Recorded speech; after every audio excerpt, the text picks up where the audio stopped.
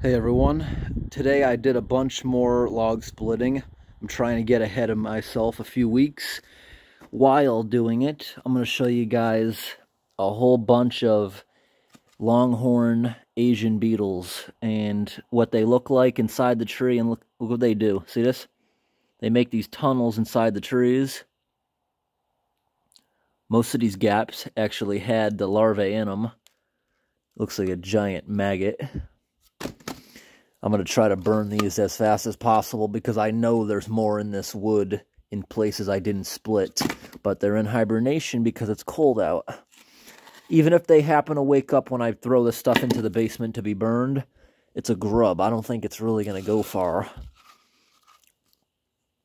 I think it'll probably be noticed. I don't even think they can crawl very well.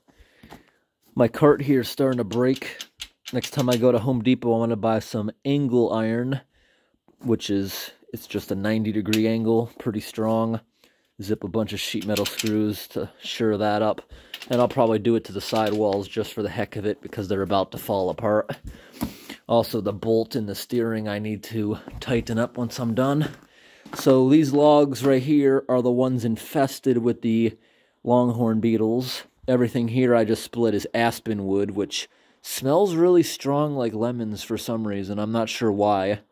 Been burning aspen a lot lately because I finally got to the pile, which is all aspen. It was a big tree I cut down near the house, and I'm glad I did because it had a lot of emerald ash borers in it. And these are the longhorn beetles. That's what's in these logs. So, as I'm splitting them, I noticed a bunch of worms fell out onto the ground. If you look at this right here, this blob right here, this is the worm's poop. It looks like sawdust. All over the ground around these wood piles is sawdust from them, not the chainsaw. And these guys, this is what they look like. They're in hibernation right now. They're pretty loud in the summer when it's quiet out, or not even quiet, just in the middle of the day. You can hear chewing inside of the trees, especially this specific log pile. I think it was a specific tree, that's why, that was severely infested with them. There's another one. Here's a little baby one. Or maybe that's a different type. It looks the same to me, just smaller. I'm not sure if these guys feed multiple years or not. Is that why this one's so tiny? But there's probably dozens more in this pile right here of debris. I see a little one right there. So this is why all the trees around here are dying in New England. It's a variation of these bugs. There's a couple different types doing this damage. These ones actually make tunnels through the entire tree, while the emerald ash borer only goes underneath the bark. It may be called the ash borer, but it will go after basically any tree. They have favorites, which is obviously ash, but they love these fir trees a lot.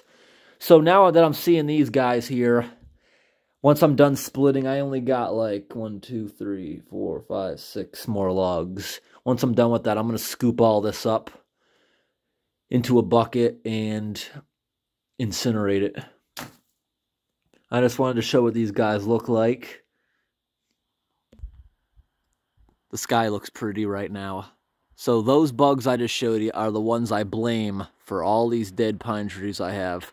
See how the bark is falling off? That may be the work of the emerald ash borer, but these guys seem to be in a lot of the trees. One after another trees. See this? They're all recently dead. You look over here, this one is probably going to die this year. I can almost guarantee it'll die this year. This one right here, the broken top might be a result of them just about dead. That one just died over the winter. All the trees right here are thin. I